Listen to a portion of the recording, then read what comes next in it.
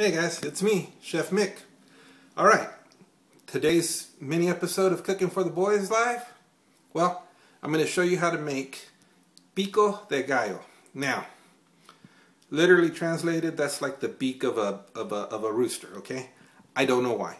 But Pico de Gallo is actually not a salsa, which would be very creamy and wet, but it's a relish.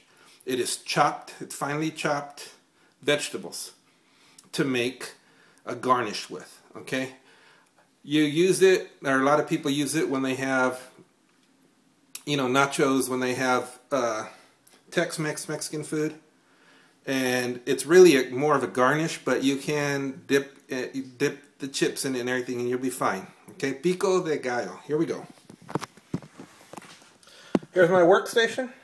First thing we have, onion. This is a yellow onion. It's already cut. I'm not going to make that much of it.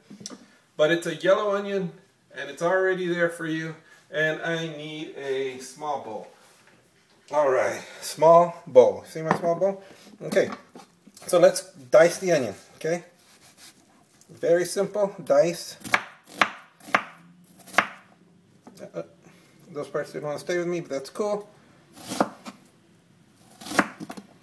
Alright. Now let's make sure it's small enough. And guys, that's all we need. Look at that. A little bit of onion. Okay? Second part of this is jalapeno. If you're not used to dealing with jalapeno, wear gloves or make sure you wash your hands really well afterwards, okay? We're going to cut off the top of the jalapeno. Then we're going to move the jalapeno over. Let's cut it in half. I'm going to show you something, guys. Inside you have all of this with the seeds, okay? Just cut a little bit right here, cut around it. Let's remove it, okay? Remove it. Now, if you want to keep the seeds in, it'll be nice and spicy and hot. The seeds will make it hotter. But it doesn't look as pretty, okay? So let's get the seeds out of here. It's going to be hot enough as it is. You don't need to worry about it. Okay? Drop the seeds. Alright, so now we have a half, very little. We can clean out those seeds. Don't worry about it. We can clean those out. Okay? Cut, cut, cut, cut. Turn it sideways. Dice, dice, dice. Dice, dice, dice, dice, dice. Dice, dice, dice, dice. Dice, dice. Perfect. Okay? Dice jalapeno. That's only half of it. We'll do the other half. Cut, cut, cut, cut. Turn them sideways.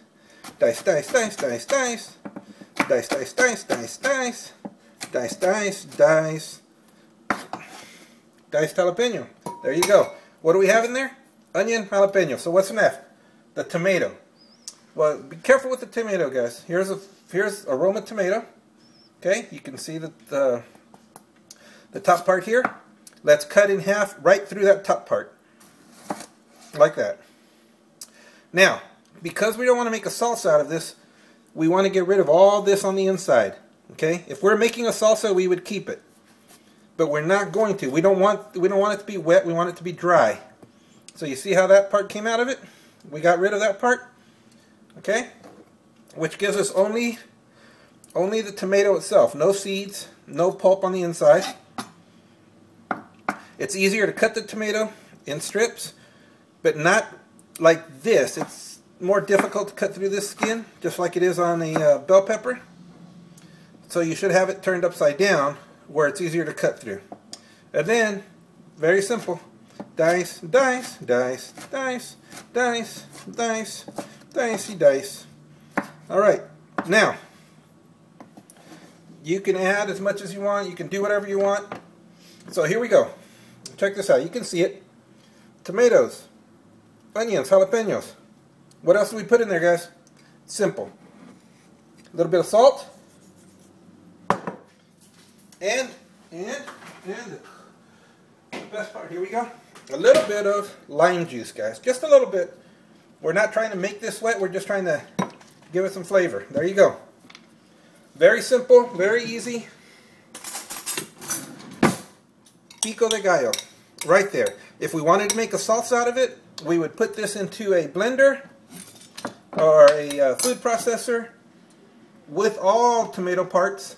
Make it nice and wet and creamy. So there you go. Pico De Gallo. Alright guys. Very simple, very easy. It is not a salsa, it is a relish. Relish. I'm Chef Mick.